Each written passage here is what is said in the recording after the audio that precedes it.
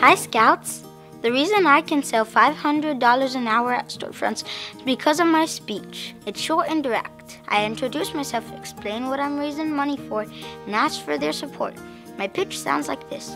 Hello, my name is Evan, and I'm earning my way to summer camp. Can I count on your support? If you don't have cash, don't worry. We take credit card.